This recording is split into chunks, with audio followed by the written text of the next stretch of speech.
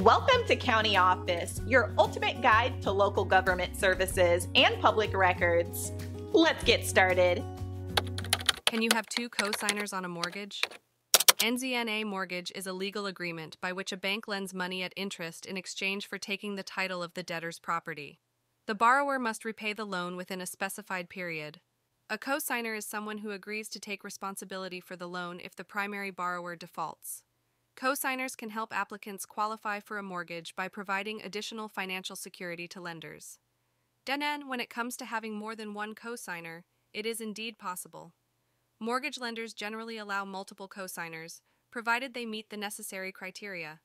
Each co-signer must submit to a credit check and provide proof of income.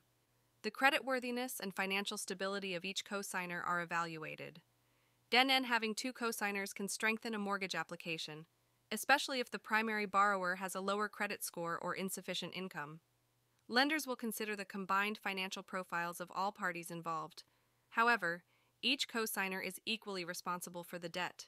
If the primary borrower defaults, the co-signers must cover the remaining payments. Then it is crucial for co-signers to understand the legal implications. Co-signing a mortgage can affect their credit scores and ability to obtain future loans. They should also be aware that their financial liability remains until the mortgage is fully paid off or refinanced.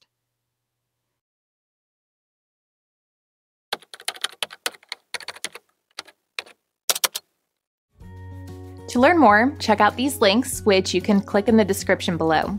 And feel free to comment your questions. We're here to help.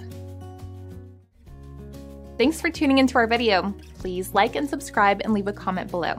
See you in the next video.